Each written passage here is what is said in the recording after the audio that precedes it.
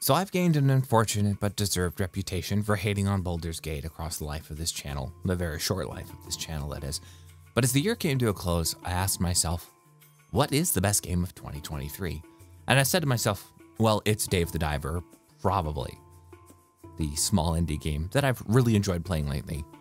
But then my Socratic inner voice said, yeah, but Old Man Banjo, what about $60, $40 AAA games? Was it Modern Warfare? Was it Starfield? And my inner voice responded, it's probably Baldur's Gate 3. Yes, the general state of gaming has driven me to the point where I'm doing yet another video on Baldur's Gate 3, because I do have to agree that it is probably one of the better games of this year. But I also want to explain why I think that Baldur's Gate 3 is just an okay game, and the fact that it's probably the best game of this year is actually just a sad sign of the gaming industry. So stick around and I'll try and explain my view on this in a less acerbic way than I have in my previous videos. If you watched my previous videos on this, you know that I can be a little bit on the snarky side, and I'm trying to work on that because I don't think it's very good for reviews. Might be good for engagement though, but you never know. It's just a thing you work on as you become a YouTuber. I'm still kind of new at this. But anyways, let's get into the video. So first off, I want to start with what wasn't true about my early access rant that sort of blew up for a small channel about this, and that people were right to point out is wrong, even though they are pointing it out from the perspective of people that have bought the full game. Well, in early access, there weren't a lot of ways for non-combat resolution, at least not nearly as many as there are in the full release. Keep in mind, I wasn't just playing the early access, I was playing the early access. So the criticism that I made that the game encourages you to basically murder your way through every situation is no longer valid. There's a lot of options for non-combat resolution. They've also dealt with the thing I accused them of, that their quest design makes no sense. The zones are now more filled in with different NPCs and different ways to solve quests, and also the pattern and link between different quests in different zones is much clearer than it was in the early access, where it would be sort of unclear why I should just go and wander over here. I don't know, maybe I'm not articulating myself well, but the game just flows better in general. Your conduct in there was not only unbecoming an officer, it was equally reprehensible as a medical man. Between different quests and their design. The other thing I complained of was a general lack of dialogue options that also didn't end in combat, and they've also fixed that. There's a lot more detail, especially in between party dialogue, than there was in the early access version of the game. Overall, I don't think I need to tell anyone this that's played both the early access and the full release, but for those of you that just played the full release, Larian really put in the effort to make this a full game, and they didn't rug pull their early access users. And that's to be, I mean, is that the baseline now?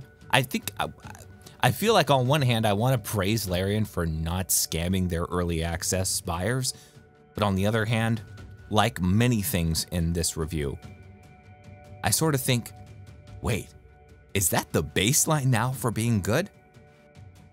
Well, I don't know. Let's move on.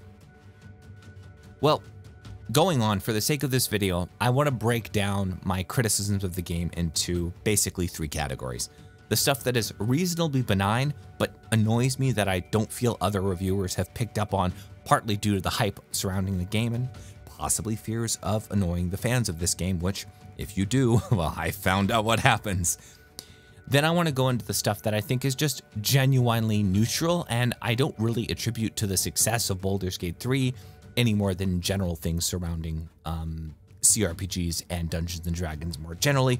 And then I want to go into the things about the game that I find downright crap and that annoy me and are why I didn't enjoy the game. In this video, I'm going to avoid spoilers as much as I can. If you're some idiot that comments, oh my god, you didn't discuss the narrative, did you actually play the game? Don't do that, and please don't post spoilers in the comments if you can absolutely avoid it. I'm going to talk about the general arc of the story, but Baldur's Gate 3 is a really long game, and also there's multiple paths, so someone might want to play through the game twice to experience the multiple paths, and I don't really want to go into that and my experience of particular paths in the game, if that might ruin somebody else's experience. This really isn't like a narrative analysis of Baldur's Gate 3's storyline. It's just my overall experience as a long-term CRPG fan and huge Baldur's Gate fan of playing the game and why I think it's overrated. So, let's start with the benign. One of the most benign things that has occurred since I've been making videos on Baldur's Gate 3 is being gaslighted by fans of the game that I'm not experiencing the huge amount of bugs I'm experiencing in the game, despite multiple people commenting on my YouTube videos saying they're experiencing the same bugs. And despite Larian in multiple patches announcing that these bugs exist and that they fix them, which is a good thing. But the gaslighting is super annoying. I mean, if I acknowledge the bug exists and Larian acknowledge the bugs exist and my fans, yeah, that's too cringe, my subscribers acknowledge the bugs exist, we should all be able to acknowledge the bugs exist. We should acknowledge that Baldur's Gate 3, especially in early access, was very buggy. That's to be expected. It's an early access game. And out of early access, it still had some issues. That's just the reality of large AAA productions in this era. They got bugs. The problem is a lot of reviewers just didn't want to acknowledge the texture glitches if your SSD wasn't fast enough, which would let your character glitch through walls. And sometimes even with a good SSD, like the one I bought just to play the game, you can still glitch through walls. Spells can clip in odd ways, and both the normal and tactical camera can get stuck at angles that make the combat, frankly, a horrific, if not just very unfun experience. And at times, you suffer from awful pathing that's remarkably reminiscent of the actual original games from the 90s, which I don't think was a homage, I just think the pathing is bad. Combined with the fact that there's a lot more interactivity in this game from mines. Oh my god, there's so many exploding mines. If you want to spoil from this video, watch out for mines and exploding things. Combine that with the pathing and you can get in a very frustrating situation very quickly. I've also seen people cheese through the game on some of the hardest difficulties by exploiting the game's many bugs. The game is just pretty darn buggy. And it's just frustrating to see its fans crap all over Bethesda games for the odd T-pose, which they should rightly, because Bethesda games are notoriously buggy, while reviewers somehow think in a rose-colored glasses way that Baldur's Gate 3 isn't a buggy game. It's probably a lot better now. I haven't actually played it in, I think, about 2 months now, but it's definitely a game that had a lot of bugs that needed to be fixed, and hats off to Larian for fixing them. But pretending that they didn't exist is gosh darn annoying to me, because they did. The other benign issue that seems to be absolutely ignored by fans is something that Mark Dara, a designer at BioWare, who I think is currently working on the next iteration of the Dragon Age games, touched on in one of his videos on his channel. If I remember, which I probably won't, I'll link his video down in the channel, but if you type in Mark, D-A-R-R-A-H, you'll find his YouTube channel. Larian gave up quite a lot of visual fidelity in order to make such a large game.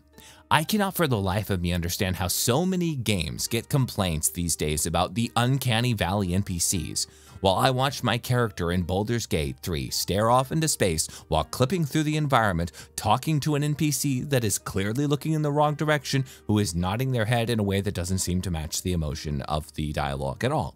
There's nothing explicitly wrong with this. Big games require sacrifices. Oblivion is one of my favorite games of all time, but we all know that Oblivion can be a bit weird that way, and everyone discusses it to the point where it's become a famous internet meme. But the fact that no one talks about it with Baldur's Gate 3 is just downright odd to me.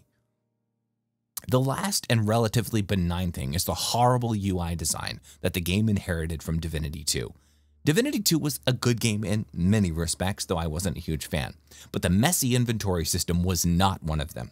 I would rather organize my inventory in Baldur's Gate 1 across multiple characters, or heck, even organize my inventory in Starfield, than fully try to organize my Baldur's Gate 3 or Divinity 2 inventory. It's become clear to me that 90% of the people that responded to my Baldur's Gate 3 looks so much like a reskinned Divinity 2 comment are either engaging in very severe cope, or never really played Divinity 2, at least to get familiar with the game's systems. The core engine is the same, besides some shader updates, a new camera that allows for dialogue, and of course the 5th edition rule set. And I think that actually gets us on nicely to our next topic. The things I think shouldn't count towards whether Baldur's Gate 3 is a masterpiece or isn't. And ironically, the neutral section is probably going to be the most controversial section of this video. So there's one big thing that falls into this neutral category, well, rather two of them, And one is the lore and the other is the gaming rule set, and the two of them sort of relate. I know I'm going to get some angry comments from people that both love Baldur's Gate 3 and also love 5th edition Dungeons & Dragons, who will fiercely resist some of the things that I'm going to say in this section. But please do try and hear me out before you leave angry comments, and if you actually do respond to what I say, then I'll try and take what you have to say into consideration. But I think what has a lot of people gripped by the Baldur's Gate 3 fever and hype is how awesome the world of Faerun is and how awesome the 5th edition rule set of Dungeons & Dragons is. And to those people who don't play 5th edition Dungeons & Dragons, I say, don't give Larian all the credit for it. They bought a nice bit of intellectual property, and they put effort into implementing it and implementing it well. But go online. Grab the 5th edition starter pack and get some friends together for a cup of tea or a few beers and a pizza and play 5th edition Dungeons & Dragons for yourself. I promise you, Dungeons & Dragons, heck, tabletop RPGs in general are magic. And as much as you love Baldur's Gate 3, the experience of playing with your friends with a real DM is a completely different level of quality in terms of the experience. And if you can't do that, there are many online communities now that with engines for playing 5th edition online. And this gets me to another point that severely annoyed me that multiple people made on my last few videos. That Larian are somehow coding magicians or gameplay design sorcerers for being able to implement the 5th edition rule system the way they have. I've been in games with multiple dungeon masters who know how to code, and they've been able to implement a lot of 5th edition rule systems with very, very minimal Python and C# coding. And this is what Larian did. Larian know how to code, they know how to make games, and they bought an excellent rule system, and they executed it. That's it. The long and the short of this is that some people have me genuinely worried that this amazing world of Faerun that's captivated me since I was, I don't know, when did I first buy my first R.A. Salvatore novel? I would have been like 9. And it's engaging. Sorry, I lost track there. Thinking about R.A. Salvatore. Anyways, the long and the short of it is that I'm worried that some fans of this amazing world of Faerun and its engaging combat system will feel that it just exploded onto the scene in 2023 because of the genius of this small indie developer that they've never heard of before. If you watch a lot of YouTube commentary channels, especially the ones that like singling out AAA developers for their failures and monetizing that as an entire industry, you could be left with that impression. That's not to say you can't buy the rights to the 5e rule set and also run a game into difficulty. Solastra was another game recently released based on the 5e rule set, and it met with none of the success of Baldur's Gate 3. And to be fair, in a lot of ways, the game wasn't very good because of choices the developers made. You can't magically buy a rule system and then just make a good game. But on the other hand, having a really good rule system is really going to help in making a game that's good. And in this case, I think it's really important to point out, especially for people that don't have a lot of experience playing 5th edition Dungeons & Dragons, the rule set here isn't copied sort of like it was in Baldur's Gate 1 and 2, where playing 2nd edition D&D was very different from actually playing Baldur's Gate 2. In fact, I think playing 2nd edition Dungeons & Dragons really wouldn't teach you Baldur's Gate 2 all that well, and the reverse wouldn't happen either. You could play a lot of Baldur's Gate 2, and if you were to actually sit down at a tabletop game of 2nd edition D&D, that wouldn't help you at all. Trust me, I kind of tried. But that's not the case in Baldur's Gate 3. If you really know how to build and play a warlock very well in Baldur's Gate 3, and you sit down at a tabletop game with a bunch of friends, you're going to know how to play a warlock. And that's good. I praise Baldur's Gate 3 for its accurate implementation of the 5th edition rule system. But they didn't build that. Wait, is that an Obama quote? If you got a business, that you didn't build that. Somebody else made that happen. The internet didn't get invented on its own. Yeah, I'm pretty sure it is. Anyways, I feel that gamers tend to only focus on gaming systems when the gaming systems go wrong, like in Bethesda's recent Starfield or that vampire game that those guys made that just Redfall. It was bad. Bad gaming systems. Gamers only get mad when the systems go wrong, but they don't see the beauty and the complexity in their design, because when gaming systems are working well, people don't notice they're working. But I want people to give credit to the people that actually design those systems, and as much as they annoy me sometimes, that's Wizards of the Coast. Larian just didn't build that.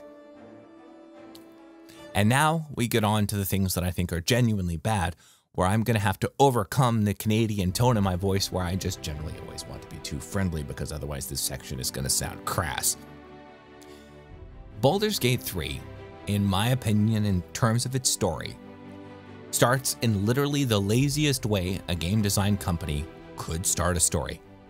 The game starts off after a ship crash in literally the identical fashion as Divinity 2, on a beach, with literally the same textures and in general progress as the previous game. If you are on a sufficient number of mind-altering substances, I am perfectly convinced I could trick you into thinking you were playing Baldur's Gate 3 when you were in fact playing Divinity 2. The openings to the two games are not just similar.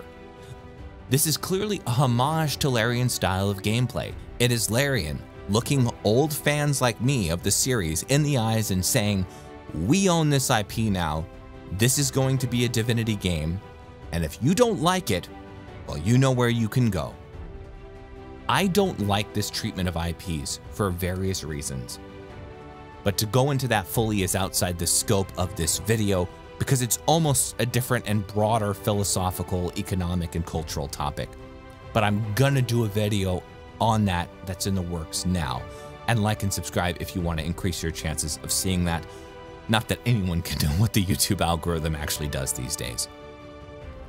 But as the story progresses, a veteran of CRPGs will notice that compared to most CRPGs, even the ones that are sort of story loose, such as Pillars of Eternity, the story just has very few narrative beats or shifts. You will enter an area, you will have a general objective to progress to the next area, of which there are only really 3 general areas. You will do side quests, lots of them, to level up sufficiently high to complete the necessary combat required for those objectives. In the past, CRPGs have generally been a bit freer form. They're not super open world games, but they also don't require you to play in a linear level up fashion to make progress, at least in such an aggressive way that Baldur's Gate 3 does. But I'll address this a little bit more in the future. In Baldur's Gate 3, you really do need those correct levels, especially on tactical difficulty to progress. In a strange way, Baldur's Gate 3 can sometimes feel like a bit of a single-player MMORPG as you progress the story. Much like in a World of Warcraft expansion, every zone contains a bit of narrative progress. This progress can only be achieved by completing side quests to level up. And as you level up, you can further the narrative progress within that zone until you finally get to move on to another zone with a different narrative. Well, I know some commenter in the video will respond, yes, but that's how 5th edition adventure books in Dungeons & Dragons work now. They're all set up in a Marvel-style arc of you getting progressively stronger doing quests so you can beat up the big baddies. I think that's for a reason, though, that works on tabletop much better than in a game like Baldur's Gate. In the tabletop, they want to set up a general world for you and your party to explore, but a lot of the details of that exploration are going to be fleshed out by the DM. If you've ever played an adventure book with a decent DM, there's a lot of things that they just throw in there to make the world fleshed out. The sort of Marvel big battle, big baddie, and side quest experience boosts are there as a guide. They're not just the flesh and blood of the game. But in the end, that's as much as I'll say about Baldur's Gate 3's exact storyline for now. I don't like the way it progresses, and it feels too much like a Marvel action game. That's, in part, more Baldur's Gate 2 fanfiction with a bit of Marvel in there than it is a new and interesting RPG storyline that I dug into in its own right. It starts with the most powerful interactions in the game between Mind Flayers and Cambions and other entities from the far planes, and it really doesn't let up. There's no breath in the game, but I'll stop there for now and move on. The fact that the narrative is lacking, in my opinion, also really harms the exploration. A game can have an overall poor narrative, but have amazing exploration. I don't particularly like the storyline of Skyrim, but I really enjoy playing through... What's that world called again? The fact the storyline doesn't have a lot of narrative beats also feeds into why the game isn't, in my opinion, that generally interesting to explore. Exploration almost never involves going to radically new or interesting places, but simply finding a way to traverse through the game's different maps. Your character will walk forward along a path that you'll probably have to pay a lot of attention to avoid being blown up by random obstacles.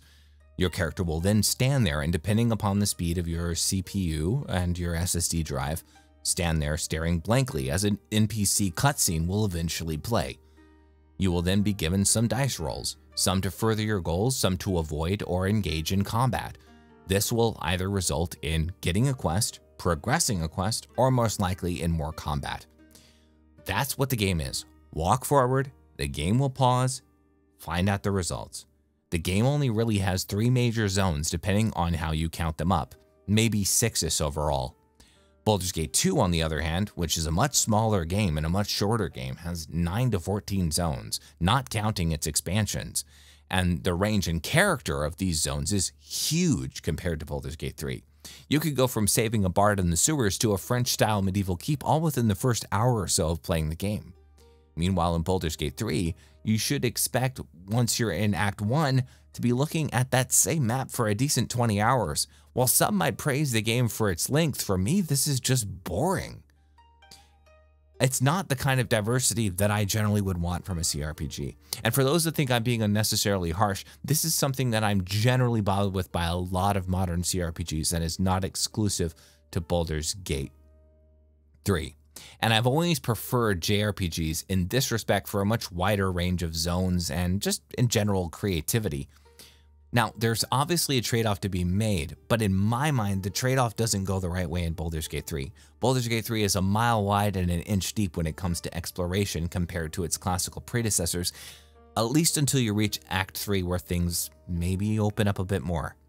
Okay, so this was one point that I'm not sure I wanted to include in this video, but I'm going to include it because of commenters on my channel, even though this isn't necessarily my own opinion, and that's about the gamification of Baldur's Gate 3 as a CRPG. A large majority of the people that seem to agree with me that Baldur's Gate 3 isn't, as you've been told, the greatest game to ever grace our Earth, do so for a reason that I haven't actually addressed in my videos, nor was I actually really all that concerned with. They're concerned with the fact that it as a CRPG has been so gamified. And it took me some time to figure out what they meant and what it meant for the game, so I'll do my best to explain it in this video, and if you're one of those people and I've gotten this wrong, well, comment below. While difficult encounters, boss fights, and combat mechanics have always been gamified in CRPGs as well as any computer game, veterans of CRPGs might notice that this is a little bit different in Baldur's Gate 3. Certainly, there have been tactical combat games that existed within the CRPG sphere, and certainly there have been CRPGs that can also be very difficult and challenging. But in general, it's rare to have highly gamified mechanics for quest solving or boss fights. Without spoilers, many boss fights in Baldur's Gate 3 will require you to have a somewhat Nintendo-like knowledge of the mechanics on offer.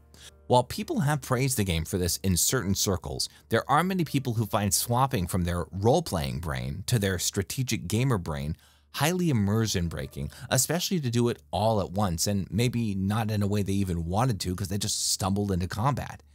And at some point in Baldur's Gate 3, this will be required even on some of the easier difficulties depending on your character level and character powers and how much you've power gamed.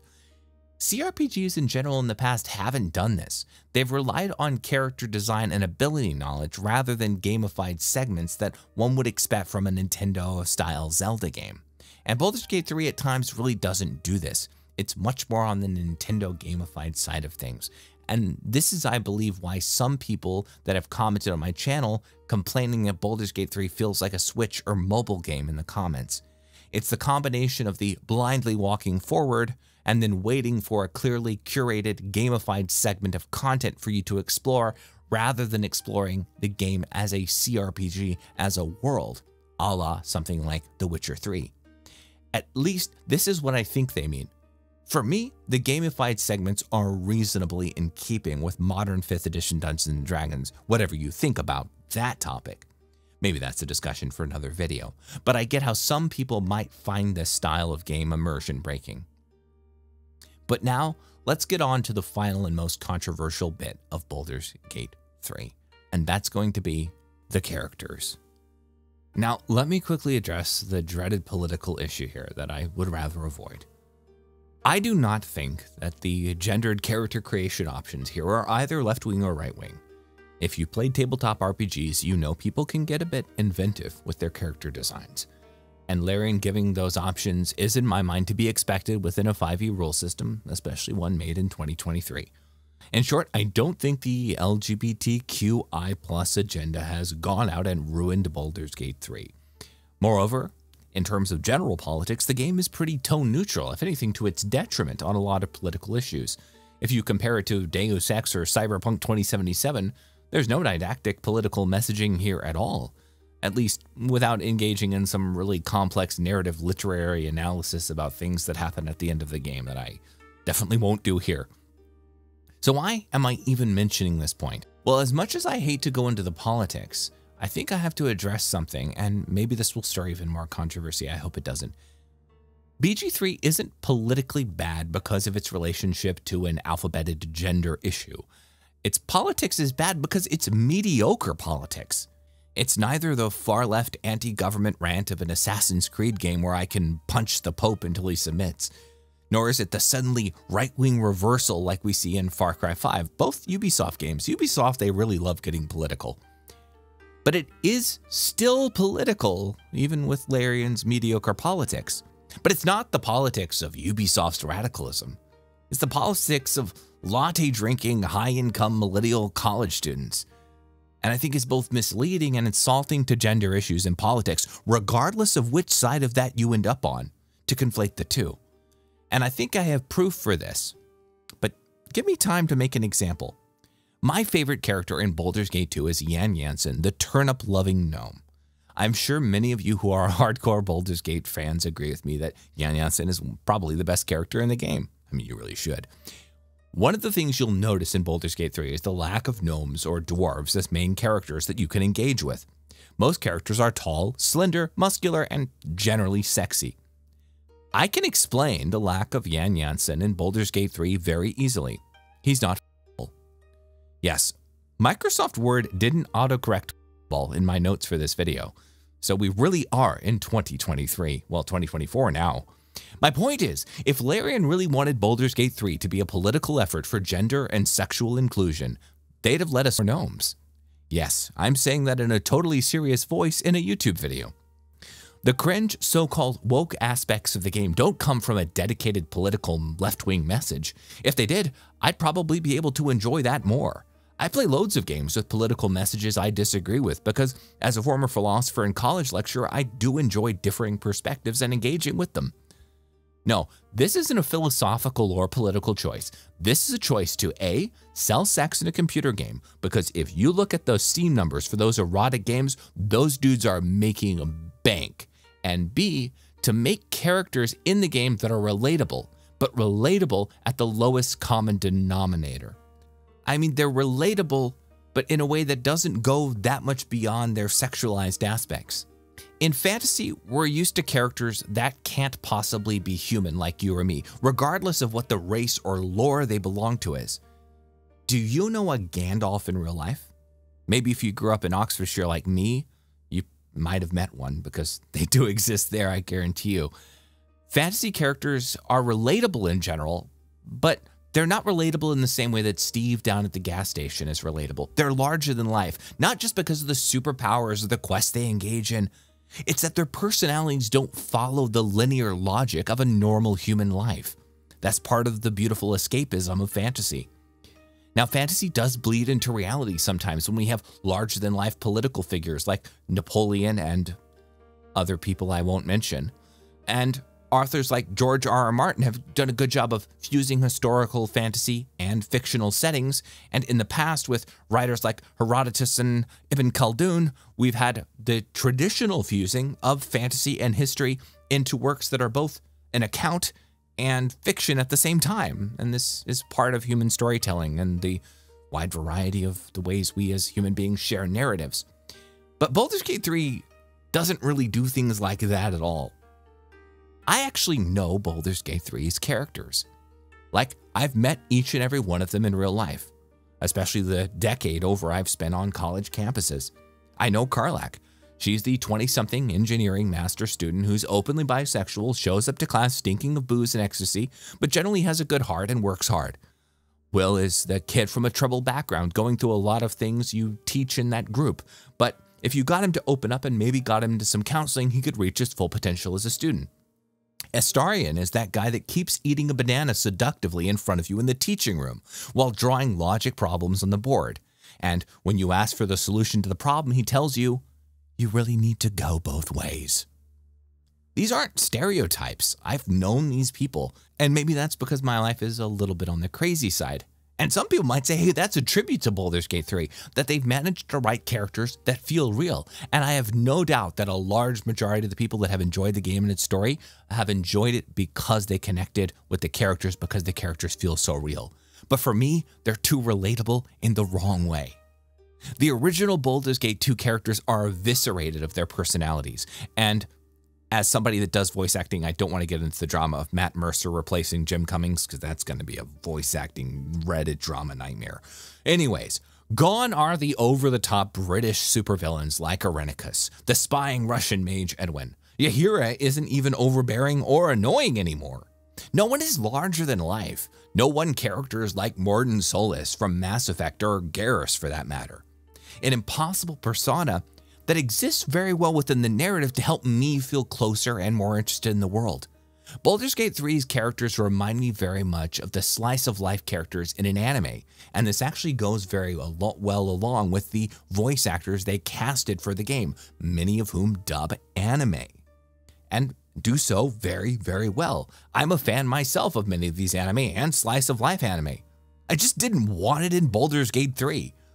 Moreover, having characters that are so solely exclusive to the left-wing liberal latte-drinking university campus dweller, don't get me wrong, I've had a lot of lattes and I've also worn a lot of tweed in my time. By hyper-focusing on a certain section, namely the section of Gen Z and millennials in Western liberal countries, they've made the game much less universal, in my opinion, than traditional fantasy. And I don't think that's a bid for wokeness or diversity or universal success. If anything, it's probably played out the opposite way. It's a cynical bid to sell a lot of copies of the game, and that's worked out amazingly. The TLDR of this is, as I've said in another video that I hope is less articulated than this, and this is an improvement, Baldur's Gate 3 isn't a politically woke game. It's just engaged in ill-informed pandering for money, which is something we see way too much of these days. There are games that are genuinely woke, and I'm sure there are games that are genuinely conservative. This isn't a political game, it's just a game that desperately wants you to fuck it. And it has succeeded. Baldur's Gate 3 isn't a masterpiece. It's more a sign of the slow decline of gaming that this is the one game that could make people happy in 2023 and 2024. And friends I've spoken to that have played Baldur's Gate 3 as their first ever CRPG or let alone game, well, I'm glad they've gotten involved in it, and I hope I'll be able to convince them to play 5th edition Dungeons & Dragons with me soon if they see this video.